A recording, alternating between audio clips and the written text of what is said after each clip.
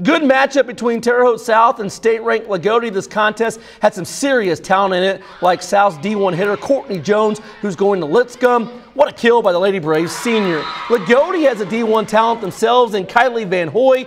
She's going to Bellarmine. South can't stop her, point Loogootee. This game was intense. It was close throughout. Loogootee's Abby Furman with the kill.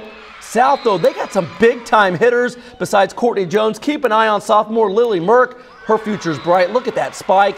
Terre Haute South wins 2-0. Big win for the Lady Braves over a very good Loogootee team. Here's a look at how our teams did. Perry Meridian won the tourney, beating Terre Haute South in the finals. The Lady Braves, Loogootee, and Terre Haute North all had winning records.